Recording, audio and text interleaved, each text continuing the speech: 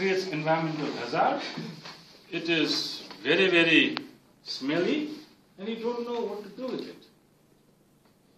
But if you have tact, possibly you don't need to be jittery about it.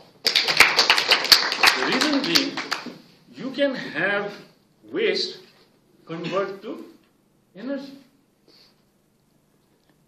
And if you do the maths, you'll find that if you have 100,000 birds of livestock, then you will produce 10,000 kilos of litter every day. That's a lot. If you multiply that into 365 days, that's a lot of shit.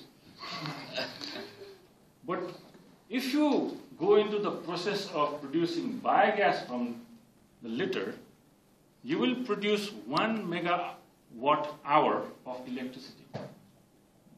That's a lot. And you can produce another 100,000 kilos of fertilizer. You can actually make money out of litter, and you can manage your logistics very well.